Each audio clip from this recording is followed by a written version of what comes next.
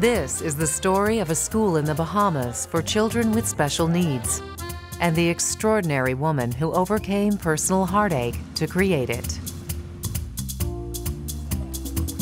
The story is like the old folktale of stone soup, in which a traveling stranger tells a group of hungry villagers he has a magic stone that makes delicious soup from plain water. The villagers end up creating the soup themselves when they each contribute a little something to the pot.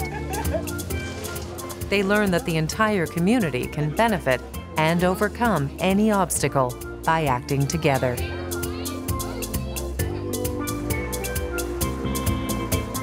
In our modern version, this wonderful soup is a school called Every Child Counts, and the community that benefited is the Abacos, a group of Bahamian islands and keys that seem like paradise. But sadly, the children here with special educational needs once faced a bleak future.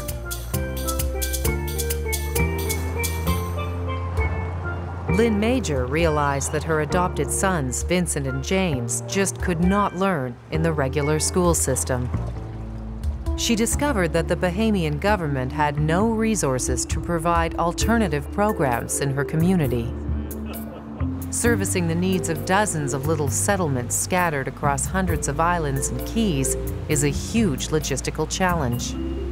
Because we're an archipelagic nation, unfortunately, on most of our islands, we do not have alternative schools, and that would be schools for students with special needs.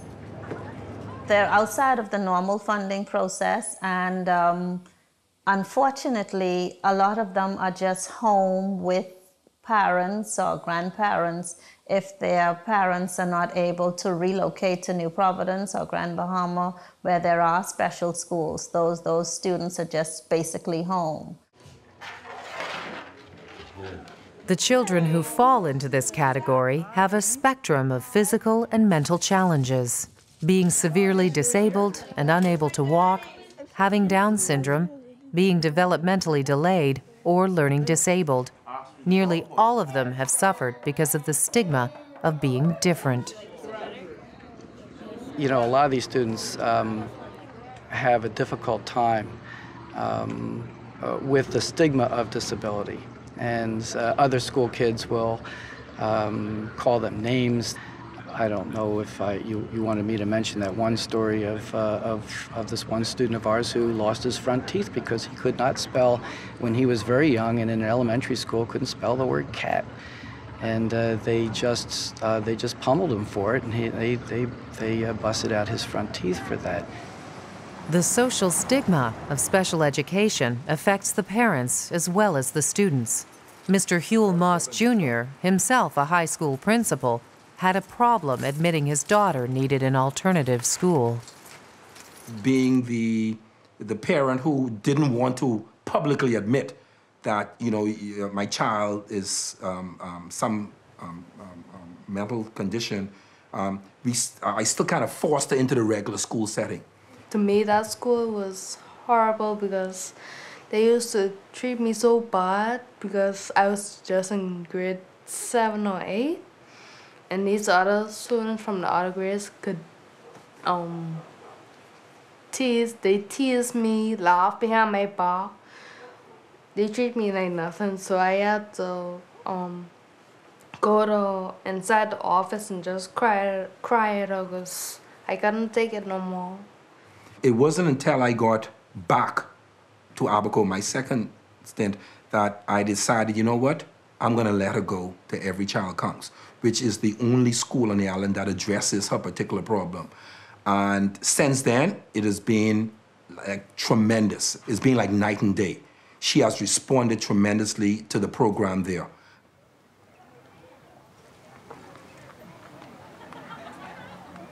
They all have a learning disability.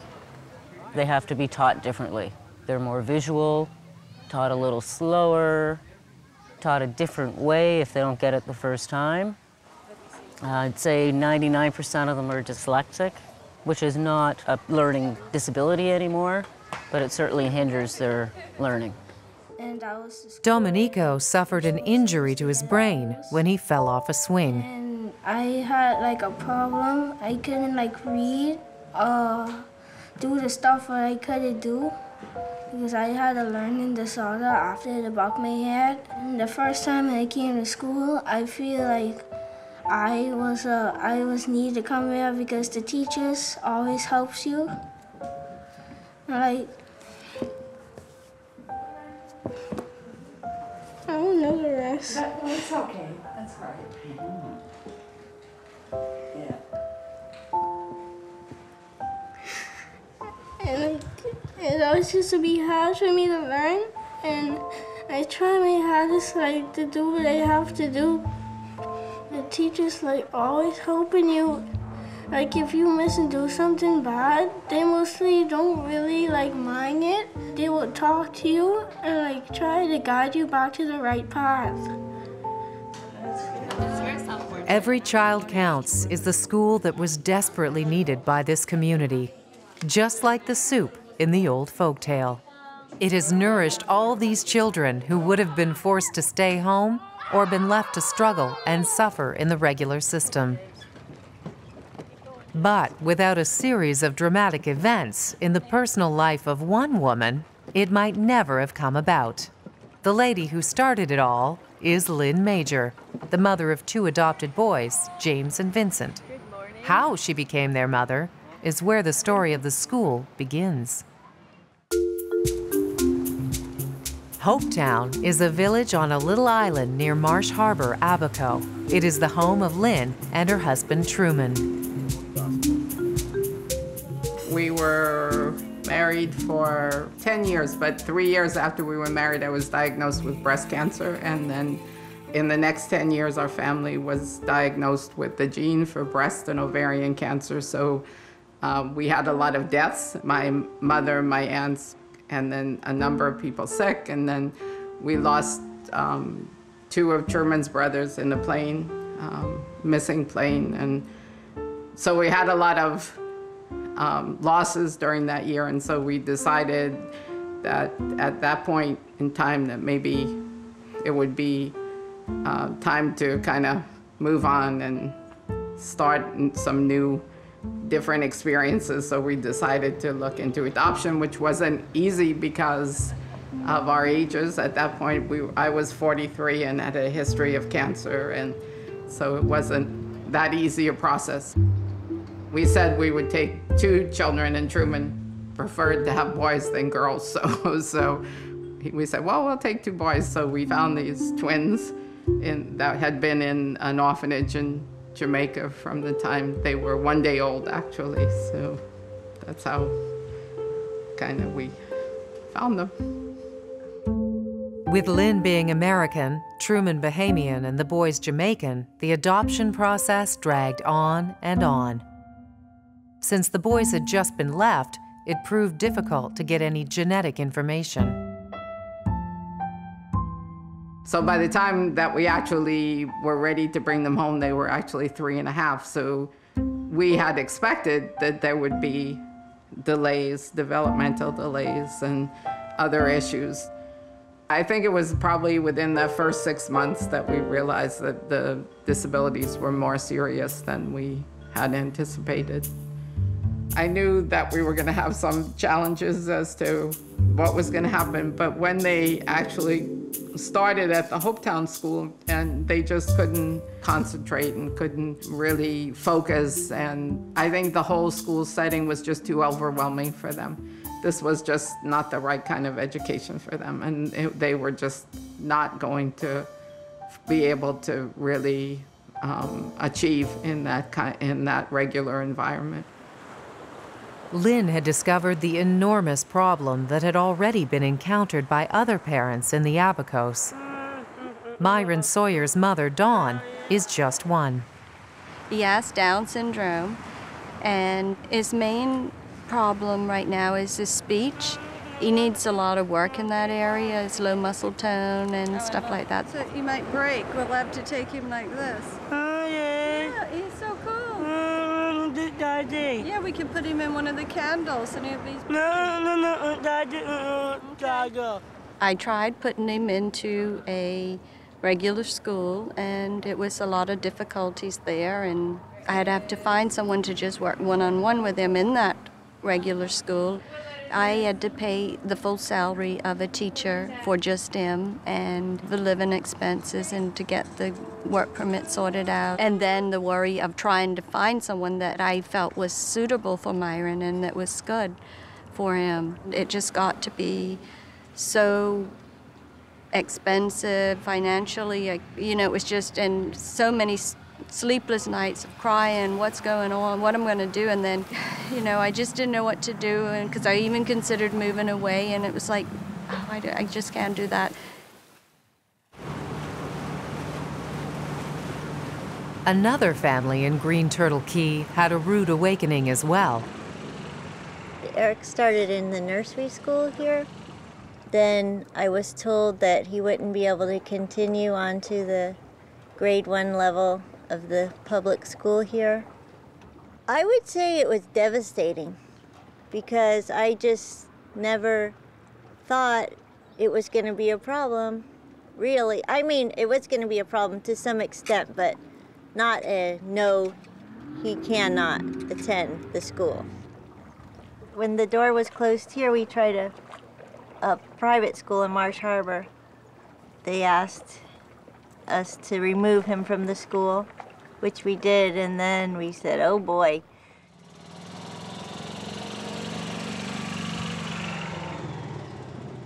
I didn't feel like Eric should just stay at home and do nothing. He needed the social as well as the educational part, like every child needs. The situation with Lynn's boys made her suddenly aware there were other children who also faced a bleak future unless something could be done. The idea for Every Child Counts was born. Lynn was able to bring her experience and degrees in education, sociology, and psychology to kickstart the project. Like the old folktale, she persuaded others to bring what they could. The soup began to simmer. We really started out with 2 little trailers that they put together, and myself and a couple buddies, we went up and put some paneling and did a wheelchair ramp and whatever we could do to get it going. Give Miss Major a hand any way we could. And basically that's how it all started, out of 2 trailers at St. Francis de Sales. My name is Alonzo Williams. I started school here around about 13 or 14 years old. I was one of the first students here when we were in just a little small trailer. That was when it wasn't necessarily okay to go to ECC because it was still on to a regular school. And so anytime the regular, so-called regular students saw you go there, they automatically thought, well, oh, something's wrong with him. And so it was hard to go there and then have to come back into your classes and still be respected. And it's an awful stigma. But the kids get used to it, unfortunately. You know, having to get used to being called retarded and stupid and... The school started slowly with a handful of students and grew to include many who were highly intelligent but struggling in the regular system. It began to accept developmentally delayed and physically challenged students for whom there was no place at all. But the taunting continued and the classrooms were cramped, so everyone decided they should move away from St. Francis de Sales and have their very own school.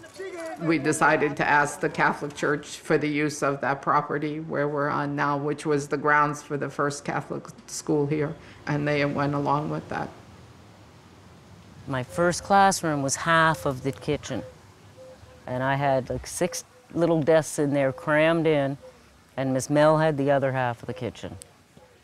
That was my first classroom. It's like, welcome to being a teacher. You have half a classroom, or half a kitchen. As word of this unusual school spread in the community, enrollment rose, and more people were inspired to contribute to the bubbling soup. I think that when we saw the kids and we saw the program, it looked so pure that they had obvious needs, but there was such a terrific spirit that it sort of compelled us to come over here. And we were only going to do it for a year. We'll just do it for a year. We'll take a break, a sabbatical from what we're doing in Miami, and we'll come over here for the year. And it ended up to be about 10.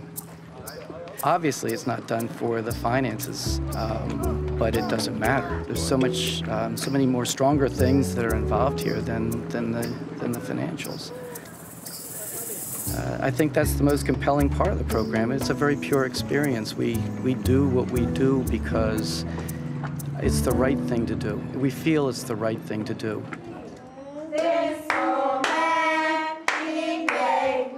Mr. Marr's wife, Melanie, works with the very youngest children and has seen how the nurturing environment of the school has brought about dramatic changes in the students over the years. What I have found in the children is they start to click as a group. As they are together over the year, the children will sort of help each other in the group and follow each other. And they become sort of little friends, and that they will help each other, take each other's hand, help them sit, help tell them what to do, tell them what to say. As they start to go into other classes a couple of years later, you will also see them start to work with some of the more severe children. It's amazing what a cohesive little group they become towards each other and look out for each other. And I've seen that throughout the school. I think we also try to instill that. I mean, if they see us doing things for them and giving them a lot of love, I think they model that and they start doing it themselves. We're finding out that a lot of our children are coming from challenged homes. Just a single parent, no father, no assistants, and they're struggling. So we try to help in any way. Some children come in, we have to supplement their uniform, their lunch. Some we have to give breakfast from in the morning and just be support. Some of the children, I've never had anybody just hug them and say, I love you. And it's hard when you're showing that here and you have to send them back home and they're getting no attention. So it's hard. And that's why we know they like to come to school when it's raining, when it's the storm. And they're here and we go, why are these children here? And you know it's because they know it's a place that accepts them, that loves them, and they're gonna get a warm meal and a hug. And you can't beat that. Thumbs up, thumbs up, elbows back, feet apart, knees together,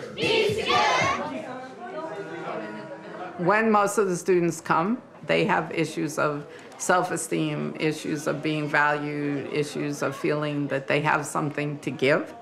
There was so much around them saying, you're not important, you don't, there's something wrong with you, you're different, there's that.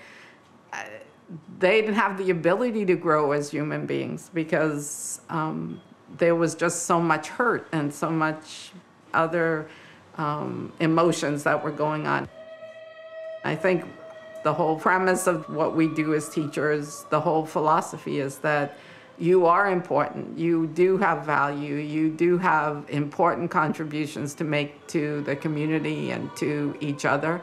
And once they begin to see that, what's really positive about them comes out, And it doesn't, I think it doesn't only come out for themselves, it comes out for everybody else. Once they feel valued, once they feel like they've been able to achieve, that they find positive things in themselves, then they see that in the other kids and they want to share that in the other kids. And they have a great deal of compassion.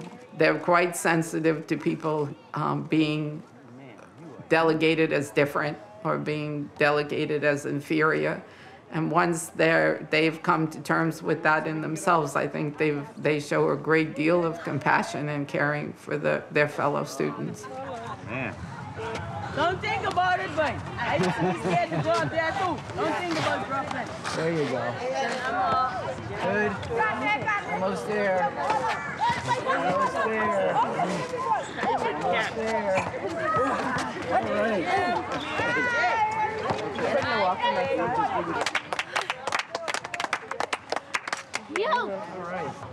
Mr. Morris? Yeah.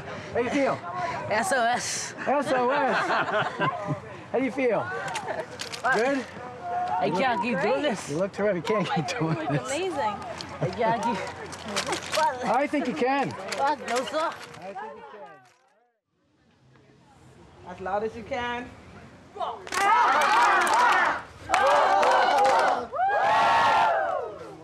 Many learning difficulties are not immediately obvious to an observer. I got all my kids when they were straight out of the regular school, and not one of them was able to read or do any math whatsoever. They were unfamiliar with most of the alphabet. They were in a big classroom in the regular school, and the teachers did not have time to deal with them. They were all behavior problems because their teachers and classmates called them stupid because they couldn't read, so they were a bunch of thugs. It's frustrating for kids that aren't getting the lesson down packed in the classroom, because, you know, the smart students always go up front, and so you don't get the attention you need, and so it's frustrating, and you don't want to be scrutinized for not knowing the lesson or not getting it or asking more than once for it to be repeated, and so you tend to act out and not really care for the lesson. Very good. You guys knew what the answer was. As far as what the children have accomplished, I don't think anything really surprised me because the kids were so determined that they were going to do it. And they work hard, you know, and they aim to please. They don't want to disappoint anybody, you know, because for the first time in their life, somebody's saying, you know what, you can do this, and you are going to do this. And they do. Well, I have a lot of potential. I'm sure of that. And I don't think the teachers at my old school understood that because they weren't really helping me learning. When I come to ECC, if I get stuck on a word, teachers help me to read, and I get better at reading. They don't put that much stress on you like my old school. They just help you a lot, and if you don't know a word or you don't know what that is, they just help you with it. All you have to do is just raise your hand and they help you. And they used to give you spelling. They used to give you like hospital and all them words, and they couldn't know I couldn't spell them. So then my dad actually put me in the school, and I get a little better, like I read now. The teachers don't spank you. They rub a little bit. Well, I felt like I wouldn't be able to do anything in life if I had stayed at that school, and I talked to my mother about that, and that's one of the reasons why she moved me here. Have you done yours, Marty? Very nice. Number 2. Nobody here at this school is stupid. Everybody can learn, and each one of us teachers have proved it. Because when they came to us, they couldn't do these things, and now they can, which is pretty amazing. It's pretty cool. There's a lot of rewards. The ongoing success of the school, just like the tastiness of the stone soup, is directly dependent on the additions to the pot coming from the community. It's been a gigantic challenge to fund the school with more and more children arriving on the doorstep. New buildings were needed. Donations came from generous individuals to pay for the materials, and volunteers offered their labor and expertise. We knew from the start that it was going to be a challenge. The government's services and the Catholic Board, I think, they were very clear with us and very honest with us as to what their resources were and that their support was there, but that realistically the funding just wasn't available. The Bahamian government has managed to find funding for one teacher, but everything else has to be covered by donations. The responsibility for finding all this revenue is up to Lynn. I mean, we certainly have a number of foundations that support us with larger donations from about $25,000 a year. But there also are a lot of small donations. We have a lady from Father Stan's parish who's a Portuguese immigrant in Massachusetts who sends $20 a month to the school. And so, I mean, some very touching, you know, donations from people where it's a challenge for them to do that, but they do it. So it takes from little to big to really make it work. Lynn is very good at making it all work, but stable funding is a constant worry. Fundraising evenings are frequent events at local establishments throughout Abaco. A group of professional musicians from Texas perform benefit concerts, adding much-needed funds to the pot. Like a precious gem you wait and see. Just let me hold you, let me hold you, let me hold you, let me hold you. That was fresh right here. You heard it first, right here. 24/7, like, Bam. all over. I mean, all week. Here there is an added bonus. The kids get to sing with the pros and have a great time.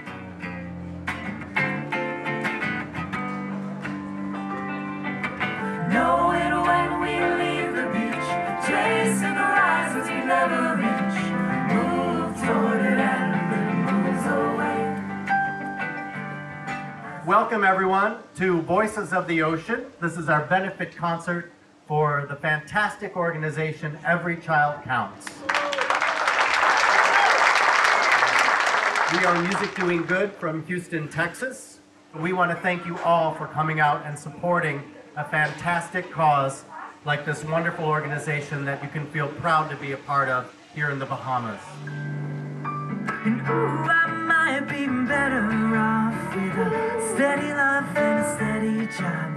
But I think I would rather be chancing it as a submarine. And ooh, it's like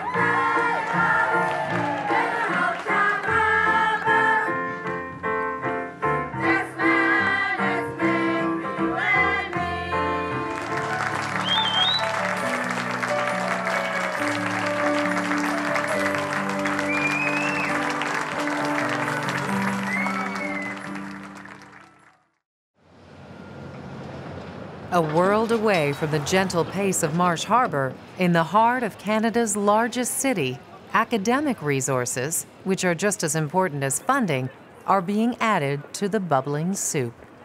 Lynn Majors and I have a mutual friend, Mary Gottlieb, who one day took me to meet this incredible woman of heart. And we clicked from the start. I mean, it was clear to me that Lynn was someone who gave back to people in the community, and my work in Canada was in the area of social justice. And then began to talk about her needs financially and what kinds of help she needed in the school, and I knew Ryerson could deliver. We're a university that has programs that are focused on disability, that are focused on social work and community service. We do research, we have arts programs here, so we've got faculty and students that could give back quite easily. And that began a process of bringing more and more students and faculty to become involved with ECC. So I knew that we had a program up here called Early Childhood Studies where the students do courses in disability and do placements in disability. So they had curriculum skills and experience that would be of use to Lynn in the classroom. As ECS students, we are taught to observe the children and through their interests, plan accordingly. Right. So I noticed that they loved cooking, and so what I did with them was every week I implemented a cooking activity.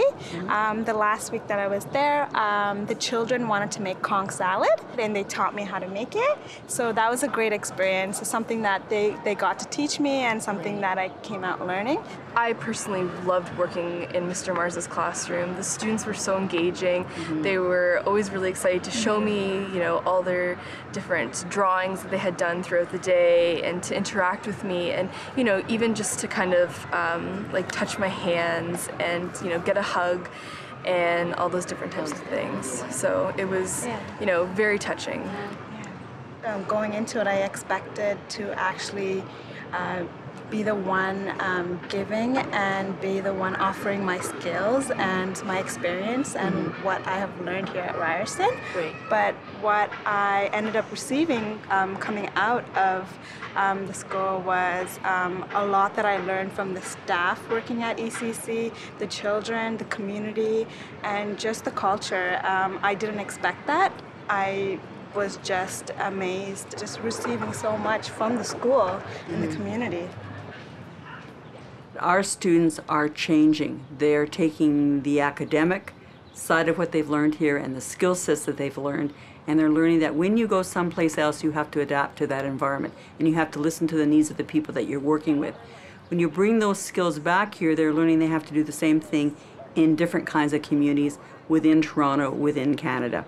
So I think it's mutually beneficial, and I watch these students say it's the best thing that's ever happened to them in their life and that it's fundamentally changed them.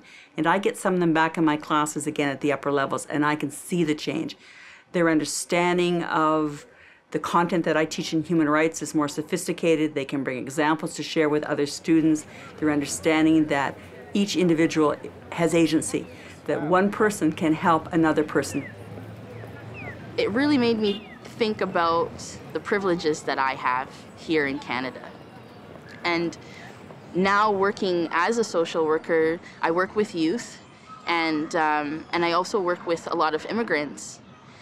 Being able to advocate for my clients, now I find that the experience I gained in the Bahamas is what is impactful for me here in the work that I do. I talk about you drop a stone in the water, and there's this ripple effect that goes out to other people, and that's what they're learning from ECC, that their one experience there is a ripple effect, not only on the students of the community there, but coming back here on their friends and their families and their colleagues. The University of Dubuque and Rollins College from the United States have also benefited from relationships with ECC, bringing young students with diverse talents to enrich the program and themselves. I guess I can hope I can bring like a new experience to them in the United States, and we have some really fun lesson plans. I'm with like the general education, and we're going to be doing some theater, so I hope the kids have fun with that. These student visitors and volunteers are adding to an already stimulating atmosphere. Because of money always being so tight, Lynn and the entire staff have become very inventive in creating their educational programs. And where are we going to put the leaves? What's the name of the bin that we put the leaves in? The compost. Good job. Very good. Help her out. The leaves that we put in the compost are going to turn into? Rotten. Yes. Dirt. Very good. And what are we going to use the dirt for? Soil. Very good. Right. Soil. It's going to turn into soil. Some of the kids are on meds, and the farming program helps to calm them down and put their mind in gear for learning when they go back to the classroom. Come on, come on. There you go. Good job. A lot of them come in stressed out over whatever happened at home. They bring it to school, and then we have to deal with it. And so they thought about using the farming program to assist them in the process of calming down and putting them in the frame of mind for learning. Come on. Good job. I love you too. Come on. You're doing well. Come on. You're doing well. There you go. Art classes, too, are about a lot more than just learning to draw. Well, Chris, we noticed at a really early age that he saw things differently, and he really has this special appreciation for visual. And when we started noticing him doing his artwork, it was almost like the picture was there already, and he was just making everyone else see it. It's truly amazing to be able to watch him because he knows exactly where things go. He knows exactly what should be done, and he does it in a totally natural, unbiased way. Who's that? what are you doing? You're making a picture. Can you tell me what this is? There are days he'll come in, especially after the hurricanes this year, and he'll portray a very negative image, very stormy, everyone's unhappy, and all his pictures were reflected on the way it made him feel and the images he saw. Or there are some cases when he'll do, you know, a twist on Haitian living in the Bahamas. All his pieces are based on the Haitian communities and stuff like that. And just in the past couple of years, he's been able to be proud of his work. Like, he'll turn and he'll come to make sure you see his piece, to make sure you see it and appreciate it. One of my friends said to me, "You have got to come to this school. This is an amazing place. I volunteer at it. Come on." So I came, met Lynn, met a number of the teachers, and they invited me to come and start doing an exercise program with them. And there was this openness, this willingness to say, "Hey, bring it on. Just come, bring it on. Whatever you can bring into the school, we want to give it a try." And so I started with that. And then I guess over the last 3 years I've developed this sensory program with 2 staff that work with kids one-on-one, integrated it into the classrooms, and we're just so proud of it.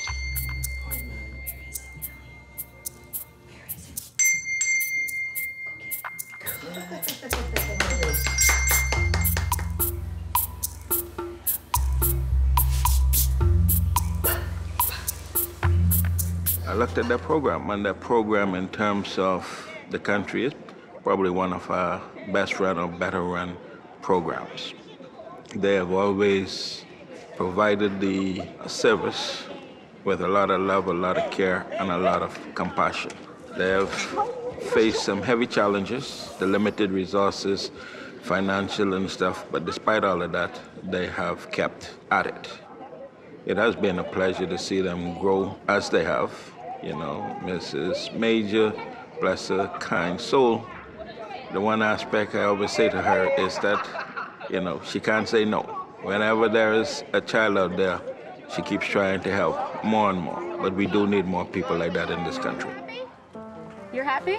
And was the dolphin? I hope you get a sense of Lynn Major, the love she has for kids, for human beings, the faith she has for knowing that there can be a better place for children. She's a visionary leader. She's a wonderful communicator. She's one who knows when to be forceful and when also to sit back and to allow things to happen. And I really congratulate her. Ms. Lynn is a godsend. And I thank God for ECC every day of my life. You know, he looked forward to going to school sometime. It is holiday time, and he said, "Mommy, I could just go." I said, "No, Tyler, it's holiday time." Thank God for ECC. When I drop her off to school and I left her there, well, you know, a mother's going to be nervous. But never for one moment was I skeptical about leaving her there. They embraced her, they took her in, they treated her so well. I was never uncomfortable leaving her there one day. They were great, and they still are. The real blessing that I've been given is the recognition that while I came here to help, what I've recognized is that this school has in turn blessed me with feeling like not just that I contribute, but these children enrich my life, the teachers enrich my life. It's amazing. Ready, break.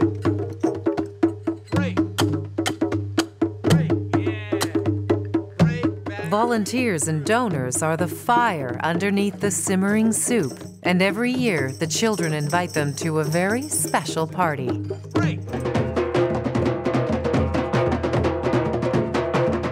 Whenever they hold these events, it's hard to tell who's having the most fun, students or audience. It's a chance to demonstrate how all the support they've received from both the school and the community has brought out new dimensions and abilities no one ever thought they had.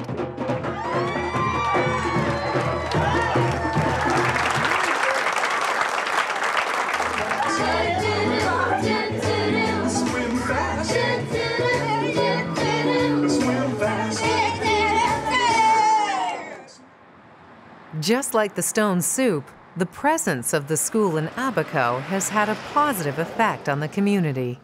Attitudes have changed. You could put another row right here. The community has been fabulous in terms of its support of the school in so many ways, financially, yes, but also in terms of providing all means of support by placement of the students in the various businesses. They've been very helpful. You did very well. And 83? Very supportive community here. And that's a really nice thing about working in a small community. People get to understand very quickly who we are and what the needs are. Good morning, Paige. The kids, the students themselves are our best ambassadors and are the ones that are changing the attitudes within the community the most. They're out in the community doing it every day.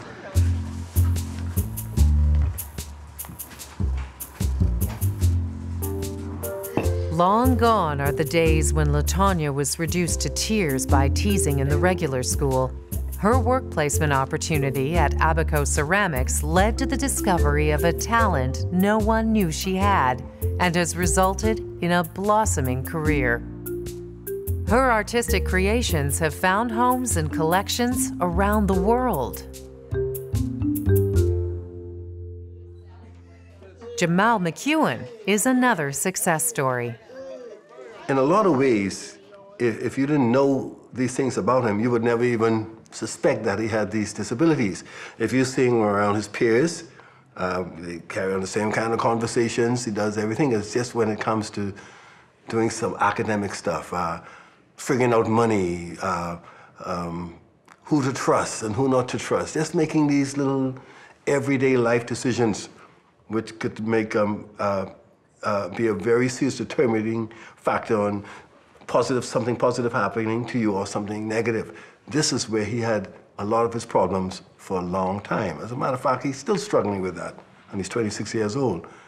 But it did good for him because he was able, about 4 or 5 years ago, to go to work on his own. He'd go to sea, and before, I couldn't even imagine him doing that. ECC gave him self-assurance and built up his self-esteem. They hold on to you, per se, the student, until they really feel confident in you that you can go out into the real world.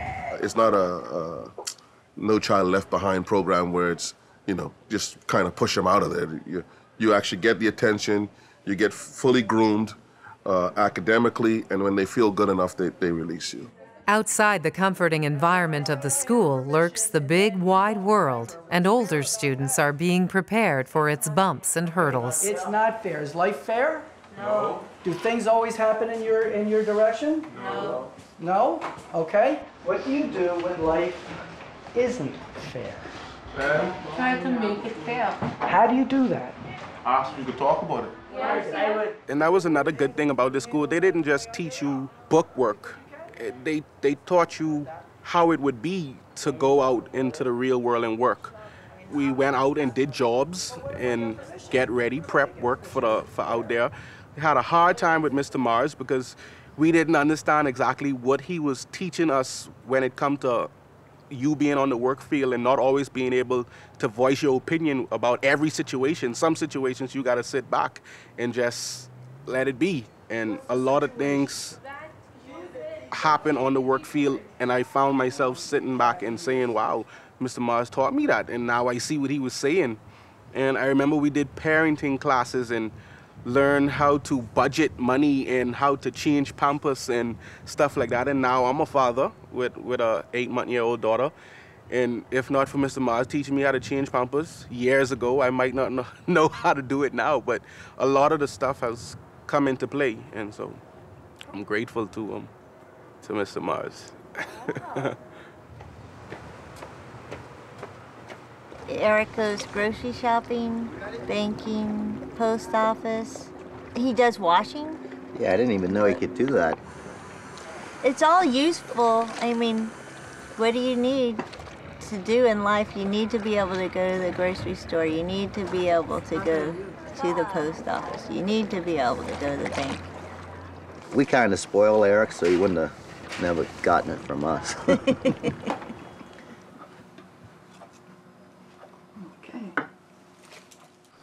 Thank you. Yum, yum. I don't want another $100 glass of milk, though. Oh, yes. Uh-huh. Call me. He got me a glass of milk last night, and he said, he yelled it away from me, wouldn't give it to me. He said, $100. I'm like, what, for a glass of milk? You gotta be kidding me. Oh, you. Everybody wants to be something. I don't care who you are. Once you're born on this earth, you want to be something. That's your goal. It's just not a lot of people are given the chance to actually make it. And this school, that's what this school is, a chance to make it. Even though my disabilities, what I can do, but I keep on trying and trying harder to try and do it again. And I trying to go to college or university. I like to be an airline pilot and like to go to flight school to learn how to do it. I want to go to college to know what carpenter. Me having a company and be my own boss and like make products. My dream job is to be a boat mechanic. A professional baseball player or a football or basketball player. A basketball player. A video game designer. Football player or basketball player. A heavy-duty machine mechanic. I like to be a pilot. And a carpenter. A fisherman. A heavy equipment operator. I like to be a video game designer and a billionaire.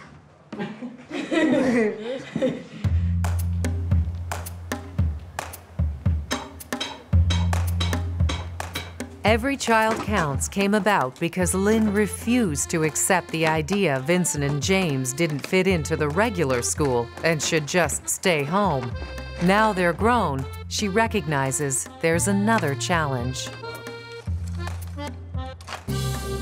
It's always a challenge to keep everything going, but my personal conviction is, and I'm sure fed by James and Vincent, but also by all the other children, is that I am really not prepared for them not to continue to be part of the community. And the only way that they are going to be part of this community is to have some kind of sheltered employment, which would be the training center, the employment center, where if they can't go out to work, they have a place to be, because that is their life, that is their community, those are their friends.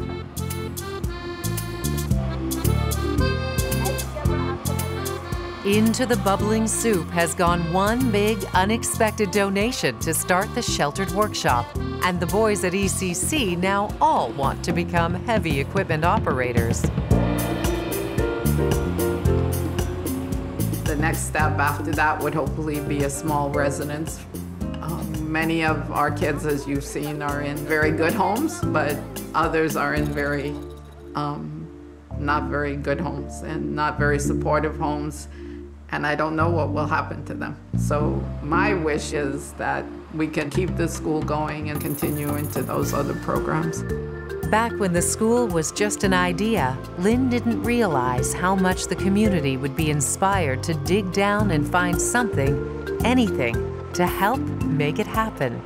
It has always amazed me, you know, that so many people do help in so many different ways. And really, it's the only, I've said it before, but it's the truth. It's the only reason why we've been able to continue and have the impact on the kids that we do.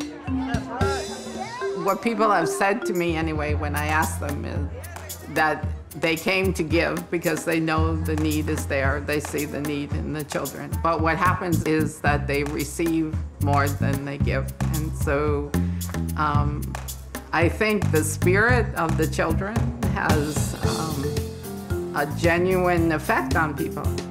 They're very giving, they're very loving.